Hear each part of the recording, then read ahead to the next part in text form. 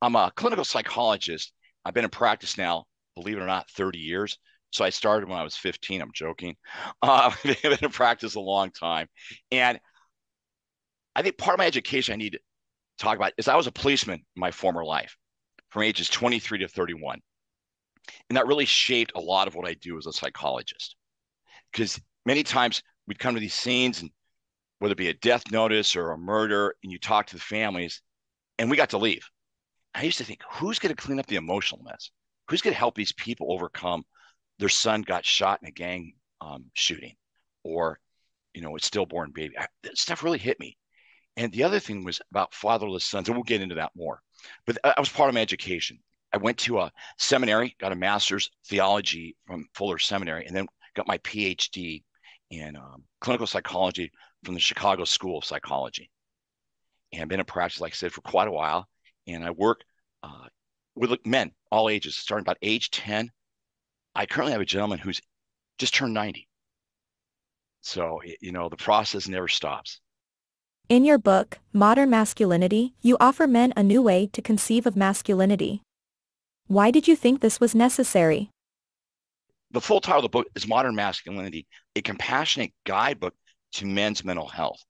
I wrote a book back in 2019, it came out, The Shame Factor, How to Heal Your Deepest Fears and Set Yourself Free. And then the shutdown came of 2020. And I found that a lot of men, all ages, the old rule book no longer applied.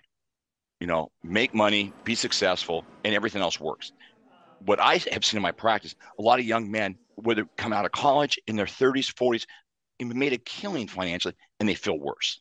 Guys ask me all the time, men like to have a plan. Like, how are we going to do this? Tell me something we can do. How can I fix this? And there's four pieces to your masculinity. And the first piece is self-acceptance. And self-acceptance is learning to sit with the parts of you don't like. And you sit with it long enough to it creates humility. When you have humility, you have a superpower because you're no longer seeking approval or attention.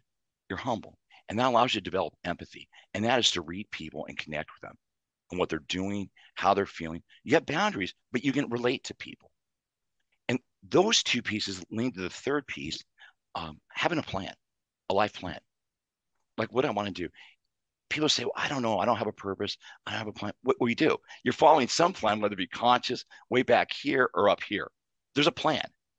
And the fourth piece of it is realizing that you're important and that there's something bigger than you going on. You're bigger than just yourself, and having regard for the greater good. And that mindfulness allows men to stay balanced. And all four pieces, I call them the four horsemen, create balance because your mental health is your physical health, your relational health, your emotional health, all of that. Your mental health is your invisible body, as is our skin, is our physical health. And the two are interrelated, interconnected. So that's what got me to write the book. I know it's a long-winded answer, but men want to know, what do I do? Hand me something. I'm 22. I just graduated from college. And my parents say, well, just figure it out. And my generation, guys over 50 or 60, what we did doesn't work for the younger men. Younger men are insightful. They want to feel better. And the old school, where if you have money and position, you're privileged, that no longer works. And that's where the Me Too movement came in. I tell men that's our best friend because it woke up sleeping dogs that needed to wake up. And younger men under 35, they want us, older guys, to say, hey, this is how to do it. We didn't do it correctly, but we're doing it better now. And these are the tools that you can internalize because masculinity is internal. Adult development is internal. It's not external. And I think that's part of the problem so many men feel lost because they do it externally. I get this job, this house, this partner, kids, cars, and all of a sudden they're 41, 42, 50, and they feel empty. Like, what's it all for? That's what modern masculinity is about, is the inward journey, the hero's journey, to find your purpose and who you are. And during the shutdown, I've never been so busy in my life. I had more men call me, ones I'd never met, hadn't spoken to in years. They're like, what am I going to do? Well, you're doing the right thing. Go inside. Everything you want is inside of you. You got to figure this out. You discuss toxic masculinity and its impact on not only men, but families and society. How do you define toxic masculinity? Toxic masculinity is the absence of masculinity. It sounds redundant, but it's the absence of self-acceptance and humility and empathy. Just those two pieces alone. You cannot be self-centered, abusive, exploitive, because you're doing it to yourself, and you're not going to do it to yourself. Toxic is it's destructive. Now, there's narcissistic masculinity, which is kind of like on this getting toward toxic, but toxic is a lack of personal development in the role, whether it be position, power, or relationship, where a man has not discovered or done the work on himself, and he's acting it out externally, not internally. And that's part of what we take head on in the book. You can choose. You may be toxic. You can choose not to be. All through the book, it's never too late to change. Or, the other saying, it's never too early to change. But toxic is the absence of compassionate, high-functioning masculinity. It's a complete absence of it. Why are men so angry and aggressive? Many times when a man is angry and aggressive, that's a secondary emotion. They're feeling powerless. And I always wonder, what's underneath? What's that covering up? What deep, deep disappointment or trauma is getting covered up with mud? People talk about anger management. I call it shame management, because aggression is secondary. That's a result of not feeling good about yourself or feeling unloved, abused. There's something driving, fueling that. Something's funding that abuse. And men, unfortunately, externalize their rage, where women will internalize it. They'll internalize and blame themselves. And I always say, how many mass murderers are women? Exactly. Can't name one.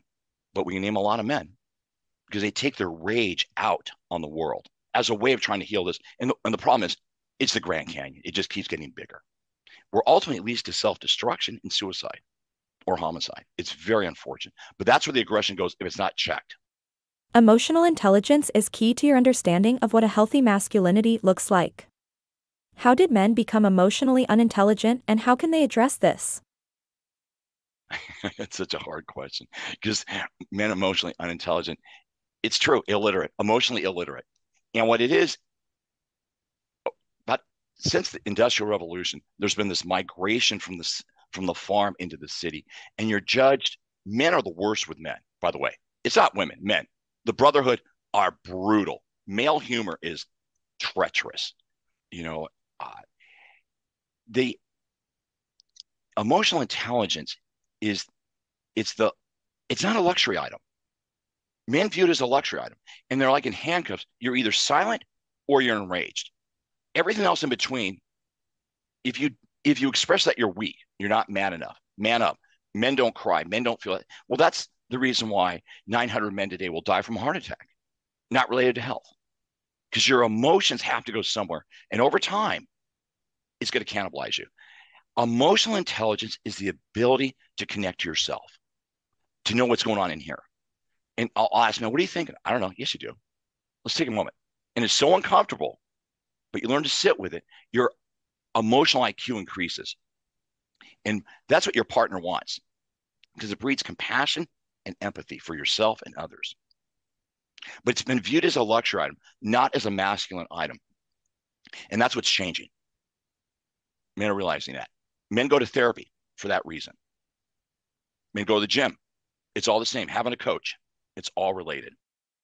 Throughout modern masculinity, you discuss the destructive impact of shame on men. Why do so many men feel such intense levels of shame, and how does this affect them and the people around them? It goes back to that point where if I graduate my MBA, or I Wharton School of Business, or I run a hedge fund, this will be okay. It's not. It's not that those pieces aren't important, but it's only 10. That's only 10% of the pie, at most 10%. And shame starts about age 5, where either we feel competent or inferior. By age 5, you can see it. Kindergarten teachers, first grade teacher, elementary school, they can tell you what kids feel like they're inferior. Other kids that feel competent, not arrogant, just competent, like I can learn to read, write, arithmetic, do that. And men don't know to do that uncomfortable feeling. I'm bad. I'm not good enough. I'm defective. And that shame we think will get eradicated if I do stuff externally. It'll never leave there. Going to the doctors won't heal cancer. Cancer has to be done from within. And shame is emotional cancer. It will take complete control of your life if you don't manage it. And that's why so many men dismiss it. But that gaping wound shows up in your relationships with your partner, with your kids, your colleagues. It keeps going. And you can't take feedback because I'm not good enough. Well, you are good enough, but you got to pull it out by the roots. That's why men avoid it so much because they think they can heal it on the outside. You can't. It's an inward journey. The public is generally unaware of how many men suffer from eating disorders. What are the facts on this, and how can men address issues with food? Part of the eating disorder issue is it's a universal belief that men don't have eating disorders. And they do. International Journal of Eating Disorders in 2019 estimated that 25% of all eating disorders are men, not diagnosed. Because the obsession with, we call it the Adonis complex, steroids, working out, which is it's great you work out. But the eating disorder is this belief that there's a perfect looking masculine man. Like he's cut, he's thin, whatever it may mean, he's an NFL football, whatever it may mean. And guys will starve themselves as a sign of strength, that they're strong enough. I can do this. But what happens is they're starving themselves literally to death and damaging their bodies. And eating disorders for men are very difficult because men have this belief that, well, that's for women. Women do that. No, people do that. It's a people issue, and it's a control issue too. You are very clear that men must end the cycles of violence that they have perpetrated for years. To what do you attribute men's violence, and what are steps that every man can take to end it? One of the things is the brotherhood. Men know men who are dangerous, but men will avoid that guy because they're scared of him. And that's part of the problem, is that we enable these men to act out, to be violent, to be bullies. And violence is driven by nonverbal rage. Nonverbal, I mean, they don't know how to express it. So they, like kids in preschool, don't hit, don't bite, use your words. It sounds so elementary, but the violence is a form of not using your words. And it's fueled by shame.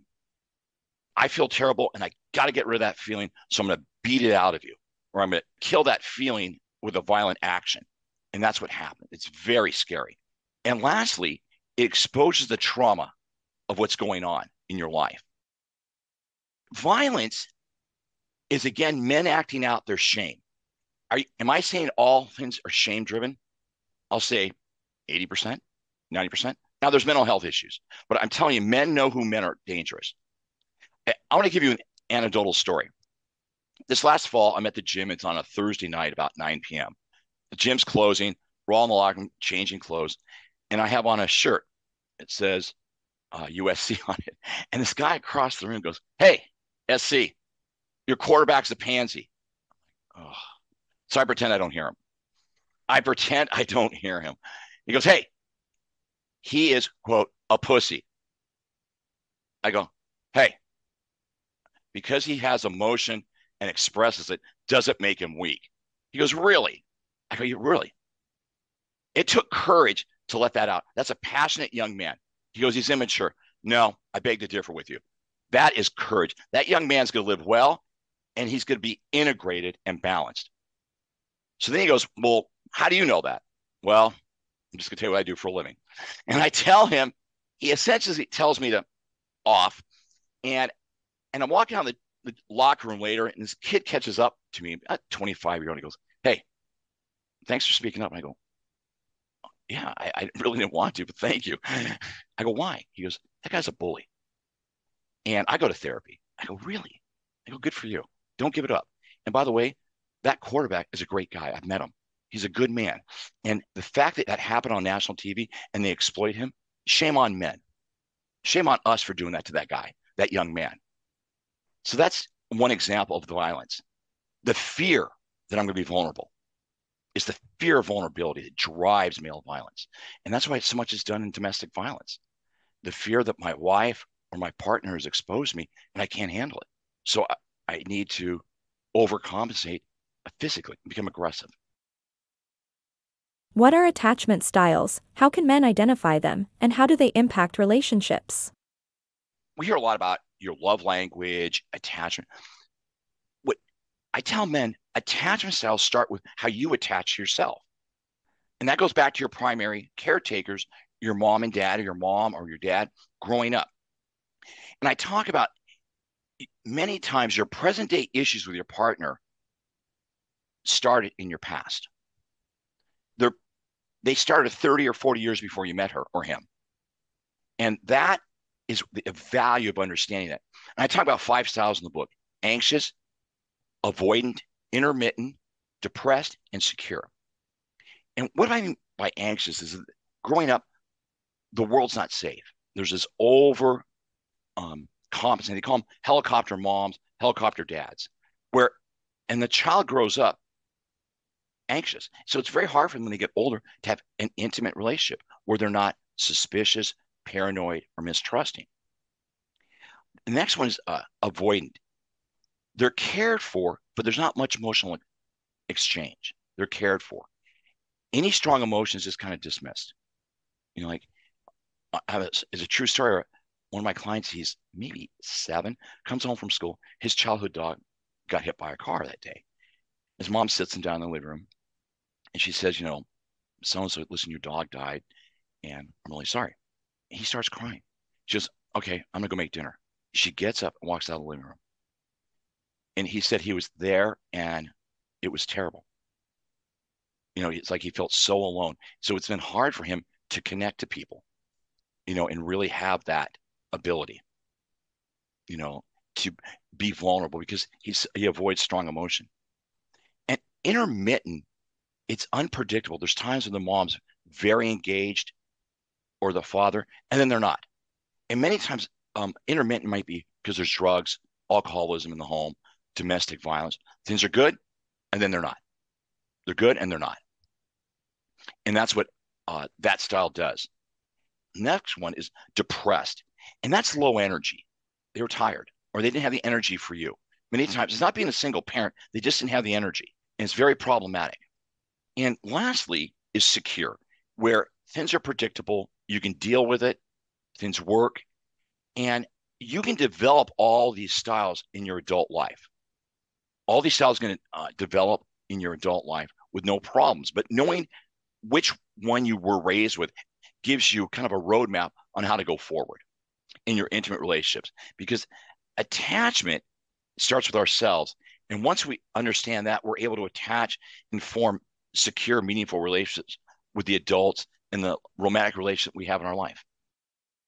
Men have traditionally faced pressure to earn money and be good providers. How has this impacted their self-image? Earning money is fantastic. Being responsible, I call them the 5 F's: taking care of your family, your friends, your finances, the ability to have faith, and have a plan for the future. That's part of earning, but that's not the only task. And many men think that's all they're worth in their family. And we know present day women are saying, no, no, no, no. Come on, we're in this together. And with women entering the workforce, our job is to be more equitable and be more part of a team, not just us leaving the house and coming back later. And that's part of what has been so difficult for men to understand.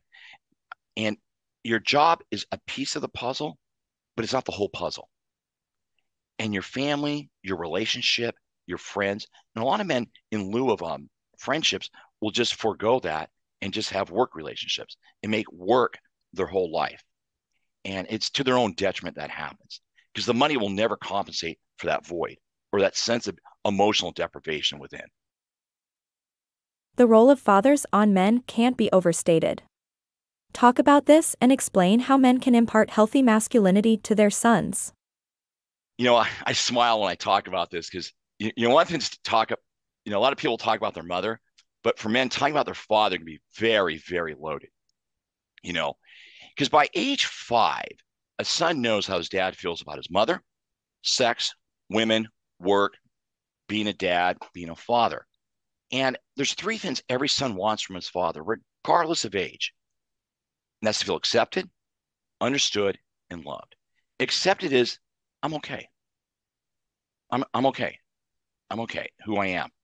Understood is that it's your life, that you're not an extension of your father, you're an individual. It's so important. People say, oh, I want to prove the old man wrong because they don't feel seen or understood or accepted. And lastly, feeling loved isn't, and mothers are wonderful at that, but from a father to a son, feeling loved is, I believe in you. It gives a son courage and competency to go out in the world. I have men in their 70s who still resent their dads because they never felt loved or understood. And that's why the role of the father, I tell guys, yeah, I never met my dad. I go, but you did. He was in the house, the myth. Your mom had an opinion about him. The relatives did, the aunts did, the uncles. He was there, not physically, but emotionally. Nothing. People go, what about a stepdad? I love the word stepdad because many stepdads just step up and are great guys. They step up and take care of business. And you can never have enough parents in your life, good, loving parents.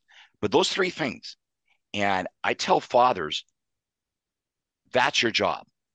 If you're doing those three things, you're paying the bills in ways you have no idea. I call that the father factor, that influence. What about mothers? How do they impact men's understanding of masculinity and self? There's always been the joke, okay, don't blame your mother. But, mothers are invaluable because they set the emotional attunement for her son. That relationship helps the son to understand emotions and the attunement to them, how to read people, solve problems, express yourself, how to be engaging. Because you either develop an emotional IQ with your mom or you get emotionally stuck. And many times, part of the mother relationship is to empower your son emotionally, mentally, that he can handle life. He can sit with this discomfort and disappointments of life. Or opposite of that empowerment is the mother and son become enmeshed, where the son becomes her partner or her emotional support network. And that's problematic. And I tell men, if you resent your mother, stop the music because you're resenting half of yourself. And your mother, many times, she birthed you. There's a special bond there. And whether you're adopted or however it happened, that role, it's one. You only get one mother at that level. You have many mothers that love you, but learning forgiveness is part of the role of the mother-son relationship, that dance. And because as an adult man who's done this, he's an adult man. If he doesn't, he becomes a man-child. And we know that when men get married, no woman wants an adult child, a man-child. She wants a partner. Initially, it may work, but you can't replace your mother with your partner. It doesn't work, never has, never will. That's why your relationship with your mother is so central. It helps you individuate, you become empowered, and it deals with deprivation, where you can feed yourself emotionally, not materially. Because material obsession is for a lack of emotional satisfaction. Most of the mothers I know in my practice are worried about their sons, that they're getting emasculated, discriminated against, regardless of race, creed, or color. There's so much shame for being a man. And moms, they're worried about their sons, their brothers, their cousins, their husband. And supporting and believing in your son is a superpower. It will empower your son to be okay with who he is. And having your mother's support, not that your mom's doing it for you, but your mom believes in you, and being a man's a good thing. It's not something she resents. Maybe she resents her father, and a lot of women have, but then they work it out and they want to empower their sons to be great, competent, respectable, kind men. So I find women invaluable to this process, absolutely invaluable. It's a cliche that men don't like to go to the doctors, but it's also true. Why do so many men avoid getting medical help? It's a control issue because your body doesn't lie. Your body keeps the score. You can tell everybody you're healthy, whole, and complete, and you go to the doctors, your blood work's off, your liver enzymes are off the roof, your cholesterol's at 1,000. Your body doesn't lie. And good or bad, a lot of men are in denial about their health. And there's a statistic. I heard this last year. I was listening to a American Medical Association. There's 1,000 heart attacks in this country a day for men. Of that 1,000, 900 of those men die. Of those 900, 90% had no pre-existing health problems. None. And the ones that survived also had no pre-existing health problems. But what they did have in common, emotional trauma, a divorce, job loss, a death, and your body takes it on. Your body's meant to help you live, not be your emotional container. That's where our souls and our mind and psychology comes in. That's why men don't go to doctors, because it's a 360 overview. Your doctor can tell you what's going on in your life. And now in the West, we're borrowing Eastern more, where there's no compartmentalization. Psychosomatic's real, and heart attacks are a broken heart. Last week, I had a buddy of mine, dear friend, his dad died while he was playing tennis. Had no pre-existing health problems. And was young. He was 60. Died on the tennis court, and they couldn't revive him. So then they do the autopsy because they had to. The main artery in his heart was 100% clogged. 100%. And just knowing my buddy, his father and his brother haven't spoken in 30 years. Terrible. I know the brother will come to the funeral, but that's what we're talking about. And there's three ways men go to the doctor. Their shoulders falling off, their sex life doesn't work, or their wife says, you got to go. It's one of those three. It's usually the latter one has the most input, but that's why men go. And Dr. Jesse Mills at UCLA talks about how men wait sometimes till it's too late, if you will. They come in with level 5 cancer when they could have caught it at 0.0 early on. But it's a lot of avoidance. That's what it gets down to. I find that men that do go to the doctors, it's part of growing up. You're not adolescent. You're not invincible. You're not bulletproof. We have to embrace the aging process. And men that embrace that tend to have a much higher level of satisfaction, not trying to be a perpetual youth. That's great for young men, but as we get older, we need to embrace that. What do you think women need to understand about men that they don't? It's interesting. I get asked that question a lot. And I tell women that men and women are 95% the same. And they're 5% different. But that 5% gets 95% of our attention. It's like in firefighting, 5% of the fires do 95% of the damage. That's why there's a fire truck, hook and ladder go to a dumpster fire versus apartment building on fire. They don't know. But one of the things is men have the same desire for relationships, emotional connection, and feelings as women do. Now they go about it differently, but men are wired for attachment. Women are wired for attachment. We're made that way. And we desire that. But it happens many times, women think men do it through their work, and they do. But you can't marry your work. It's an underrated addiction because it's socially esteemed. I tell women all the time, your husband or your partner has the same desires for intimacy that you do. And they look at me like I'm speaking Greek or Latin. They go, oh, I go, but he shows it differently. And that's where the brotherhood comes in. Men connecting with men helps us to come home and be more amenable, loving, and supportive of our partners, where they're not the only significant relationship. Sisterhood gets it. Book clubs, mommy and me, we get together, have coffee. Women are really good about that, staying connected. Men tend not to be that good. What is emotional sobriety, and why do you encourage men to pursue it? Emotional sobriety that's your higher level masculinity. That's your higher level function. Because emotional sobriety, we understand sobriety physically. You get sober in a few weeks or a month, but it's a lifetime to get emotionally sober. And that's dealing with trauma, reactions from the past. And many times, if someone's raging in the present, all I tell them is the past has now become the present. Because there's nothing in this moment that would explain the level and the proportion of rage that's coming into this moment. For like a missed appointment, or your partner's late, or you missed something, or customer service. Because emotional sobriety is the ability to pause and respond to the situation as isolated, because the past isn't controlling the present.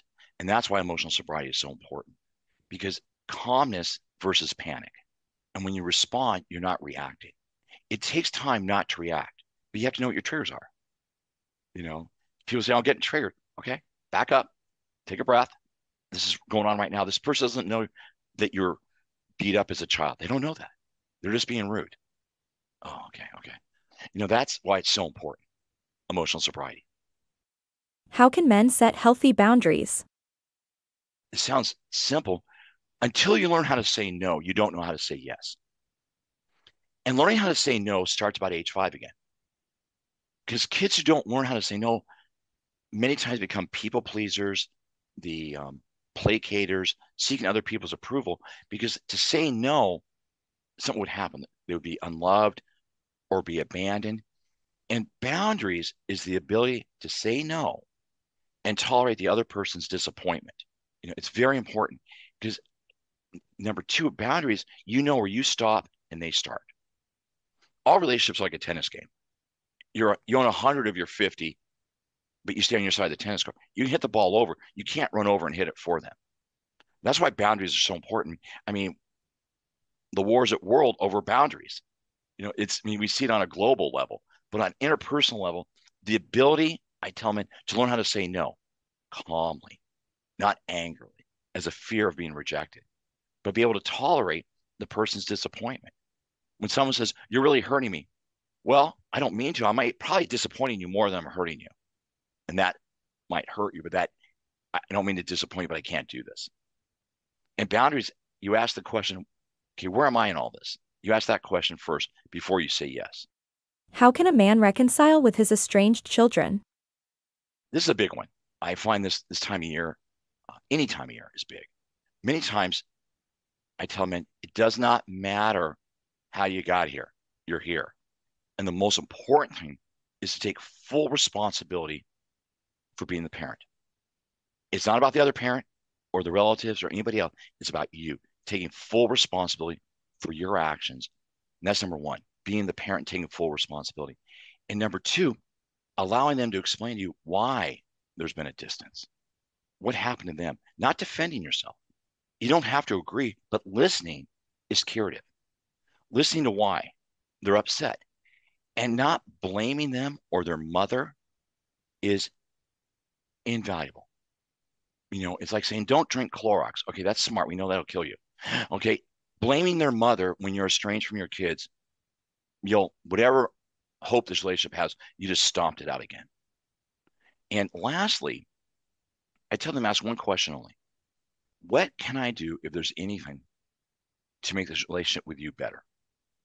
Is there anything I can do that can make this relationship better or change it? You don't have to answer it now. There's no pressure. That's the only question I tell men to ask. And you may get a hard no, but you still got an answer. And rejection is not final or fatal. Our attitude about it is. And I tell men, when you're taking responsibility for everything and you're honestly, you're not missing much. And kids know that. And responsibility breeds change behavior. Like they talk about in AA, amends.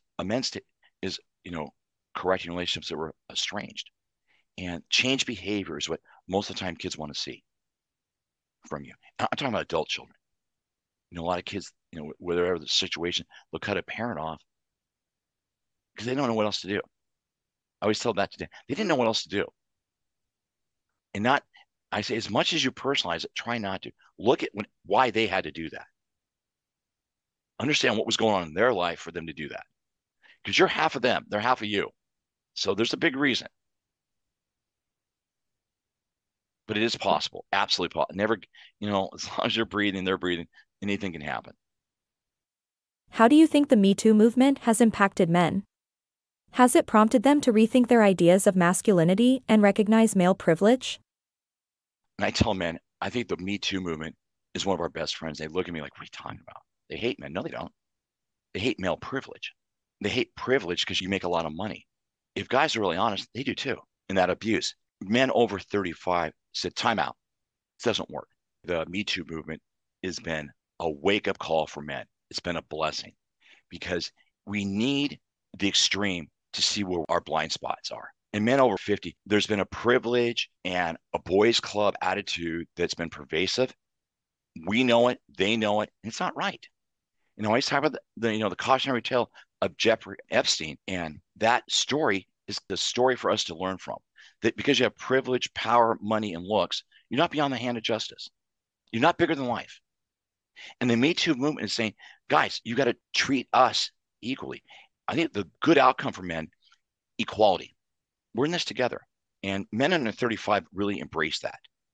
Men over 35 or 40 maybe chafe at that a little bit more, particularly guys over 50 going in their 60s. Like, that's not the way it's been. Well, it is now. We need to evolve. And the Me Too movement called a timeout. Like, that's not going to work. Our culture is more saturated with pornography than ever. The debate around this has often been between those who have a moral argument against porn and those who see it as a free speech issue. What do we miss because of this? What is the reality of the impact of porn on men? Stepping aside from the moral or the free speech issue, I have young men that come in and they tell me they learned about sex education through porn. And I tell them pornography isn't real. It isn't real life. It's not real relationships. It's entertainment. It's entertainment, fair enough, but it's not how an intimate relationship evolves. An emotional, caring relationship which leads to sex and intimacy, because the sex part's only 10% of the intimacy. It's a small portion. And I explain that the problem is not so much watching porn, it's the amount of it. Because after a period of time watching it, you begin to feel very dissatisfied. It isolates you and it impacts your relationship with your partner because that's an imaginary standard you carry now. And for men, many times they beat themselves up because their body image or their sex parts aren't big enough or whatever it may be. There's a major fallout from it. And what I tell men is that if you're using pornography in substitution of or your relationship with your partner, that's problematic. It's problematic. Sometimes couples like to watch it together. That's fine. But when it becomes a secret, that's the red flag. I know there's a lot of accessibility to it, but it's when it's secretive. That's why I tell guys, then you gotta address it. It doesn't need to be a secret.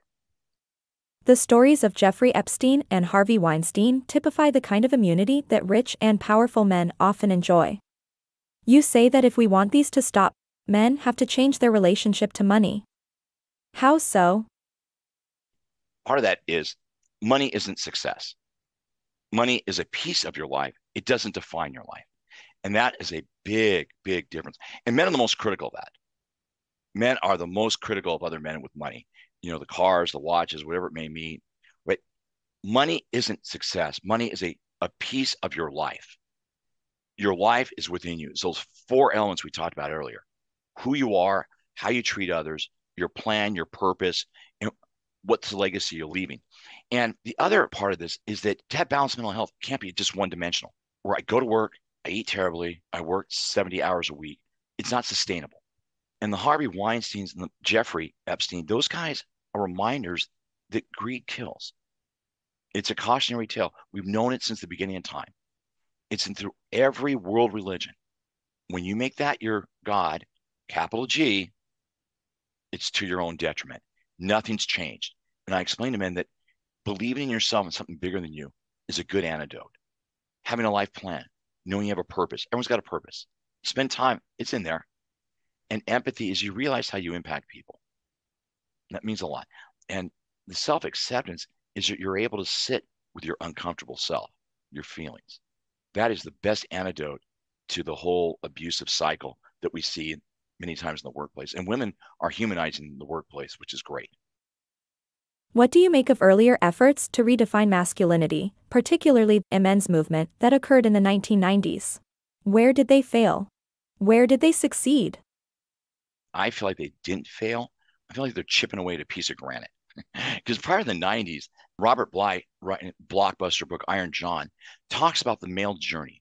That every man needs to leave his mother's courtyard and go out into the world, plant seeds, and learn to handle disappointments and failures and get back up. He goes out as a young man and returns as a black knight. And the black knight is a man that knows how to reason, resolve issues without force or violence. And he's able to empower others. The men's movement in the early 90s started that. And now like with books like mine, Modern Masculinity, is to further that, helping men become emotionally engaged and being vulnerable. Vulnerable means I can be honest about what I think, about what I feel. And that impacts my relationship with everybody in my life. And the father's role in the family will always be more than money. Your role in your family is more than money or your relationships. And that's a big piece of that, where you have all this privilege, but you're one dimensional. And ultimately, it's out of balance. It's just out of balance. It doesn't last. And the story does not end well. And I'm going to give this story. I have a lot of men that say they won't go to therapy. I know the questions later. They don't want to go to therapy. No, no, no, no, no. Wife asked for 3, 5 years. Then one day, the kids are 14 and 17. She's had it. Done. Or they've had it. And he comes home and there's a letter on, the kitchen table. It says, I'm done. I moved out. Speak to my attorney. That guy's in my office at 7 a.m. the next day. It's amazing how he's made time now to engage and make his family a priority. But unfortunately, 90% of the time, it's too late. The wife's done. When women beg you to do something, gentlemen, do it. Go to the therapist. I don't care if it's your hairdresser. Go. Whatever it may mean, go. Because it shows goodwill and you're going to learn something about yourself and the relationship. And if you wait and postpone it, eventually she'll leave. And that's 70% of all divorces. Jonathan Gutman, the guru on relationships, says that 70% of divorces are a lack of vulnerability, a lack of emotional connection. The other 30% that get divorced for all the reasons we know. But that 70% is avoidable. And I tell that to men. When they look at Weinstein and these guys, they weren't married. They did not have good relationships. Did not have good relationships. That's not your role model. How has the internet and social media contributed to a proliferation of toxic masculinity? Toxic masculinity is the absence of compassion, empathy, accountability. And there's a lot of misinformation. There's a lot of guys out there that are raging against their ex-wives and they say things or against women. It's misinformation. Healthy masculinity is inclusive, not divisive. And I see them on Instagram. It's a public platform many times for men to rant with no accountability. And it's almost like they're faceless bullies. And they say things, and a lot of guys don't want to do the work, buy into it. And it's a faceless abuse. And when guys get in a certain group and they're isolated in that group, they become maniacal. The word's used all the time. It could be narcissism, because extreme narcissism becomes toxic, where rules don't apply to me. I'm the hub. I can't take feedback. I can't listen to people unless it's about me. I mean, they don't say that, but behave that way. The other thing about toxic masculinity is they want to look perfect, physically, emotionally. Everything looks perfect. But on the inside, it's a can of worms. And that is where it's really misleading. I also tell people, if you're reading someone's stuff and what's their credentials, what's their experience, and if the information is not divisive, it tends to be pretty good. But if it's divisive, it can be problematic. Isolation breeds maniacal behavior out of fear. What happens is over time, it doesn't work. If you're doing things that are really destructive in your relationship, you're doing it to yourself. There's a lot of good stuff out there too. There really is. And a lot of young men, that's why I wrote the book, want a guidebook. Like, it's okay to feel things. It's okay to express yourself and not be cutthroat, not be maniacal. There are other qualities that you can embrace that'll get you where you need to go to. What challenges do you think young men face today that they didn't in earlier generations? There's their physical health, emotional health, relational, and personal. It's like a 360 overview. And we call it your mental health, the invisible body you have. Because your mental health is the body. Your psychology is the hard drive. It's your belief systems and narrative. And your emotions are how you translate feelings outside. It's that network. But men now realize that there's a lot in here. I don't want to avoid 80% of my life and say it's okay, and not be cut off from themselves, like cut off from the head above, but they're below their head. They don't know what's going on inside of them. It's a challenge because I call it the John Wayne syndrome.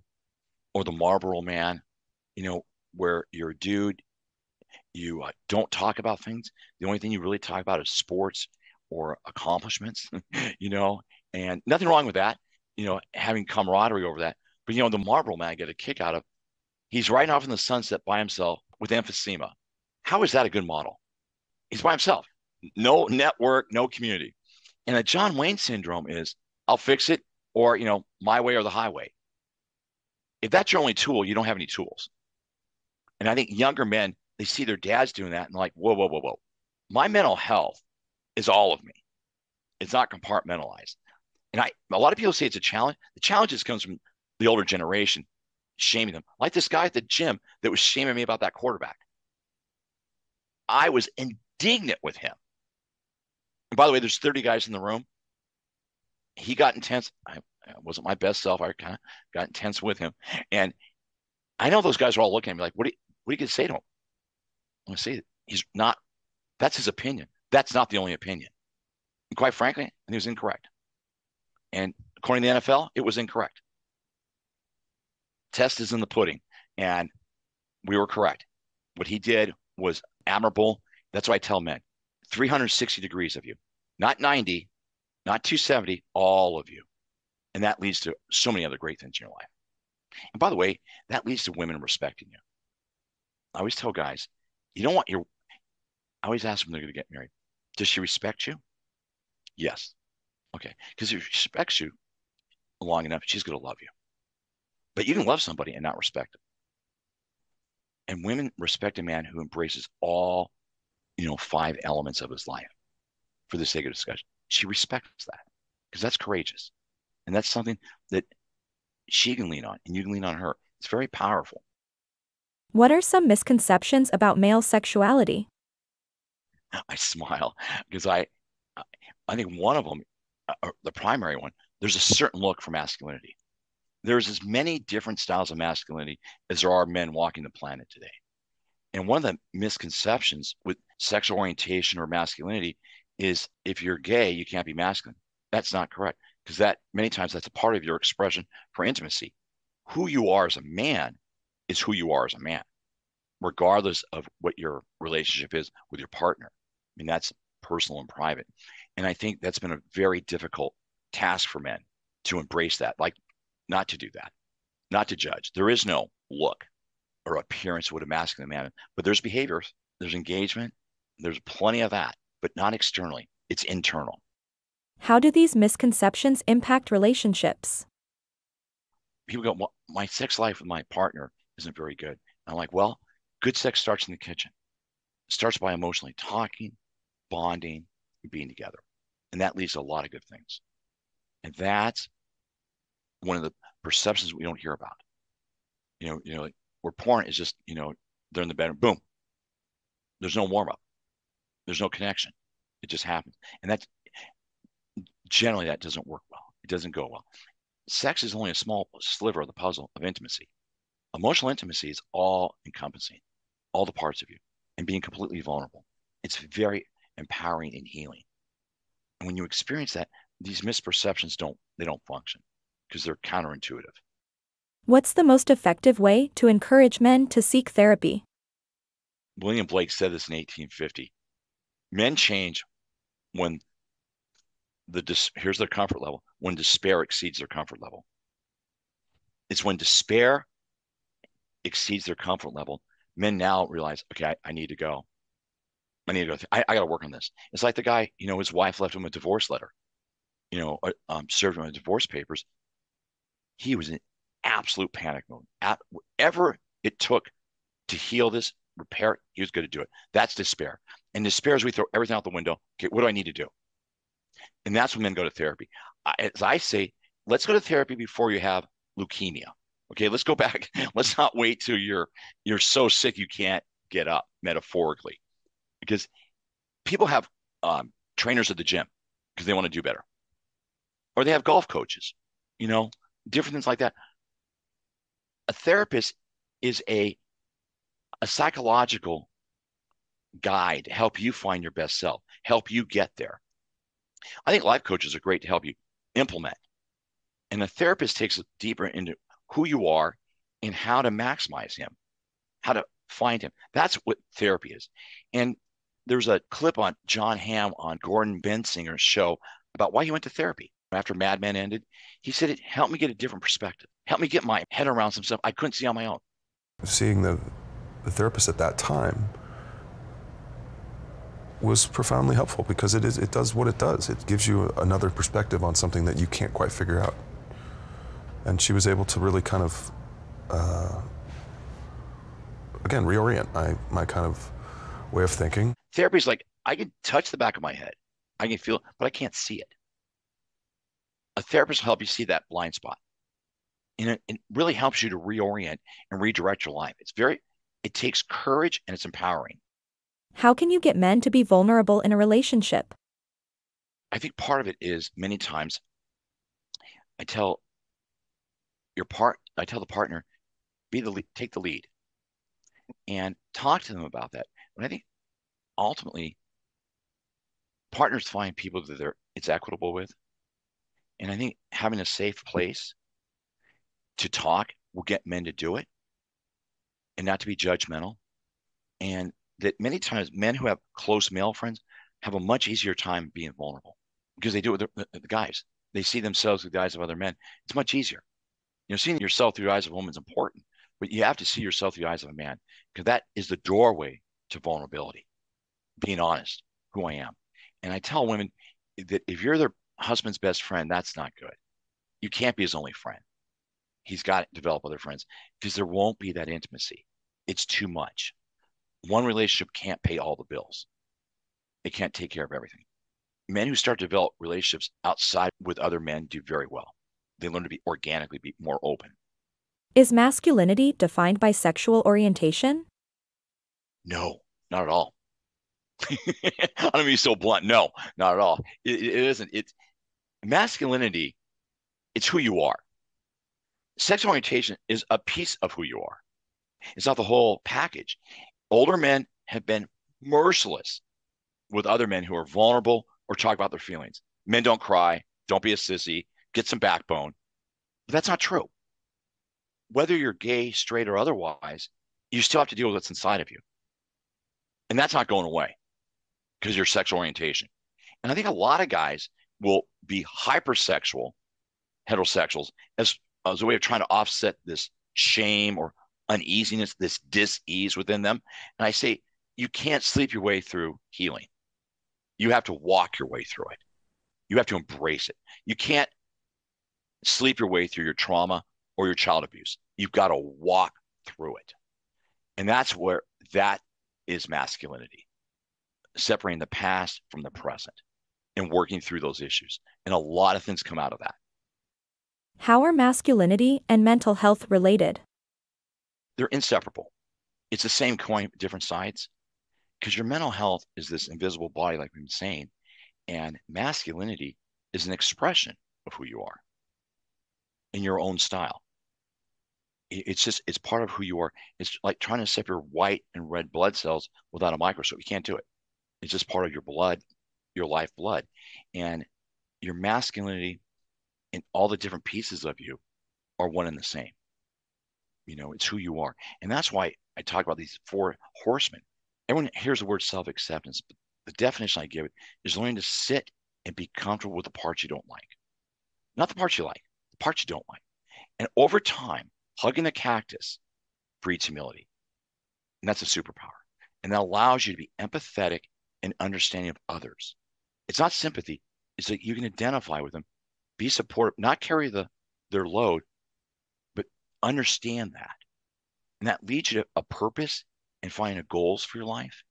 And also you realize your life's important and you're part of something bigger, part of the bigger world, part of the bigger collective unconscious. That's really valuable. Mindfulness. These are all pieces of masculinity, regardless of what your orientation is. So I think a lot of hetero guys are scared of what they feel inside. Homophobia. It's fear of maybe I am. Okay. All right. That's fine. But who are you is more importantly, that's on the outside. What's going on the inside? Why is self-acceptance important to a man's career? You're not going to get it with the corner office or the CEO title or the CFO title. When a man is content with himself, he's also able to be content with others. And as a mentor, empowering them, compassionate, people love that. They love a business partner or a relationship with a partner, business person, where there is that kindness. It doesn't mean they're not shrewd and good business people, but self-acceptance allows, I'm not seeking your approval. I've got it. In fact, I can be better for you, understand what you need and the needs you have, because I'm not trying to fill my own. You see CEOs, they have that. It's not arrogance, it's self-acceptance. And they like other people, and relationships are valuable because the best relationship you ever have is with yourself and to your higher self. Those two are in place, your career is going to do very well. You'll do very well. What is masculine shame? It's always been around, particularly in the last 5 years, where men, they don't really know who they are. They are embarrassed for being a man. They're embarrassed for being a man, or this, that, or mansplaining, all this kind of pushback. And I understand why that's there. But masculine shame is a red light, that, or a signal that you need to go inside and get comfortable with who you are. Not look for it outside. Get comfortable with what's going on inside of you. Because shame says we're defective, we're not good enough. You're a man. I'm not good enough. I'm terrible. Guys suck. That's not true. You don't suck. That's what matters.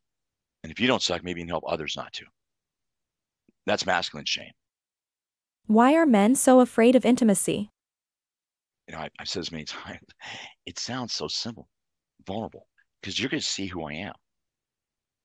And many men, because they don't feel like they're good enough. It sounds repetitive, but it's very powerful. You know how two magnets get close and they repel each other? Unless you've dealt with your shame, intimacy is like this. They're incompatible. You got to pull the roots, the weeds out of the garden in order to plant seeds of intimacy. Because intimacy is vulnerability. Yeah, I'm not perfect. I'm good enough, but I'm not perfect. Yeah, sometimes I get moody, I get irritable, but there's an acceptance, and that allows your partner to be a human with you. It's a very strong bond. There's a lot of mutual respect comes out of that. Intimacy is incompatible with shame. It's one or the other. Only one boss is going to drive that train. It's either the part of you that's being intimate and healing, or the shame. They cannot coexist. Oil and water will never mix. Shake it up as much as you want, and they'll separate within a second. As does shame and intimacy. They always separate you and isolate you. And while we're on that, I just want to say this. One of the problems with men now isn't so much being depressed, it's isolated, loneliness. And shame drives men away, thinking, I'm not good enough. They don't love me. No one likes me. And they withdraw. And that's dangerous. I tell guys, don't go into hiding. Don't cut yourself off. You have a good friend, keep that lifeline going, because shame will isolate you. And intimacy is the opposite side. It'll empower you. You feel better. Your health is better. Your life is better. Your quality of life improves. Shame deteriorates all that. How does a man know when he needs professional help? There's many things. Sometimes chronic flatness, just feeling flat. There's no joy. It's like soda, it still has a taste, but it's flat. Or there's a persistence of despair for no external reason, for no reason at all. And there's ongoing hopelessness. Even though, things are good, but there's a part that just feels hopeless. Maybe you're a certain age or something's happened, and loss of something big's happened in your life. Kids graduate, move away, kids move back home, your elderly parents die. Major life transitions are usually a very good sign to go. A lot of guys get into retirement and they have such a hard time because it's such a transition. That's when you go to therapy, help you talk it through, because you have a lot of feelings unexpressed. Another one is a major sickness. It could be your partner, it could be you, your children, a dear friend. That impacts you. And talking that through helps you to understand yourself and to be of help to the other person. Another one I tell guys, if you're going through a divorce, get in therapy. What did you learn in this relationship? Don't go replace it. Don't go put another face on an old issue. Whatever it is, you pick this person. There's a reason why you picked them. Find out why. And that's way beyond blaming. That's taking responsibility. I tell guys, you're going through a breakup, get into therapy. so you can amend and learn something. And lastly, you want to feel better. You just want to feel better. That's a good enough reason. It's like why people exercise. They want to feel better. They know it's valuable. Therapy is emotional exercising, psychological getting fit, is that you have resiliency. All these issues, all these symptoms, your partner's not your therapist. Your friends aren't. They can be supportive, but on a deeper level, you need to sit down with someone and make that connection and talk it through. When it becomes three-dimensional, it's very powerful. Very powerful. How can I reconcile with my father? I tell men, your father may have died 10 years ago, or he may be living. Regardless, the man that you're enraged with is in here. He generally is not out there. You know, he might be in his 80s. He's a different guy than he was 40, 50 years ago. I think it's important for men to many times write a letter to him. Now, that doesn't imply that you mail it, but write down what it is with your dad, what you always wanted from him. And it goes back to those three key things I always tell guys: acceptance, understanding, and love. And I tell guys that your dad didn't have children to reject you or to hurt you. And it's not a play game, but forgiveness is the greatest act of courage you'll ever commit. And that doesn't mean you have a close relationship with him, but you forgive him so it's no longer controlling your life. Forgiveness is for you. And anger can only get you so far. And then after anger comes forgiveness. And I tell men, I hate my dad because he left my mom and did this, that, and the other. Okay, it's over. You replaying it isn't going to make it better, isn't going to change the story. And how you feel about your father is going to impact how you treat your son and your daughter and the other men in your life in your close relationship. You know, it's like non-smoking areas. We learn you can't contain smoke and you can't contain anger or resentment. It goes everywhere. And if your father is alive and you had the opportunity to speak with him, I would do it. Swallow the ego, swallow the pill.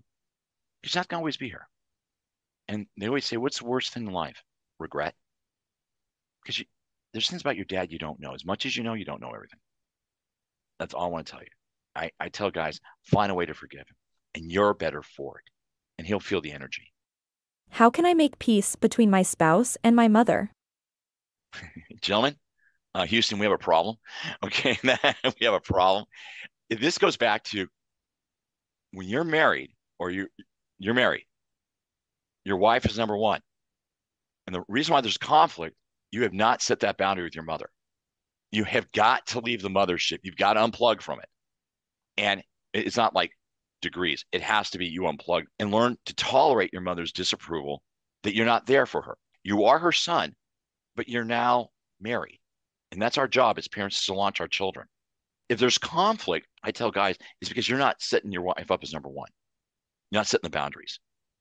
Letting your mom know, mom, you don't get to call. I tell my wife that she's doing a bad job with me. We're not doing that. And you don't make your mother a priority over your wife on Mother's Day. Not a good idea. You can honor your mom, but you got to take care of your wife. She's taking care of the kids. Tell guys, that's really important. But if there's a conflict, it's because we as men have not established that clear demarcation in the sand. We have not done the chalk lines. They're not clear. And ultimately, your wife doesn't want to be a replacement part. And your mom, well, she won't let go. That's not true. You keep it going. No's no. You have to learn how to do it. Regardless of culture, race, creed, or color, every man has to do it to varying degrees. So I recommend that goes back to setting boundaries with your mother. Sometimes I feel like a financial failure. How do I deal with these emotions? That's a really good one, because comparing yourself against others, there's only one outcome: despair. And many times, men lose their job in their 40s, 50s, or, get laid off or something happen, and they feel terrible. It's not about being a failure. It's what you do with that opportunity to change. And again, money is not a measurement. Your net worth is not your self-worth. Your self-worth is inside of you. Your net worth is just something outside of you. It doesn't rule you. Yeah, it may feel good, but at the end of the day, what comes after money? You're always there. And when I hear men say they're financial failure because they haven't accepted what's inside of them yet. They haven't done the work. Yeah, I'm not saying there's an ebbs and flows and financial mistakes and whatnot. A failure is when you stop trying. And number two, when you don't learn from it. That's a failure. And that is the key to overcoming financial despair. And also to talk through with your partner. You know, she's part of the team too. But I tell men, if you're calling yourself a failure, that's the 15-year-old in you. That's not the adult man talking because it's much bigger than that. Your life's much bigger than that.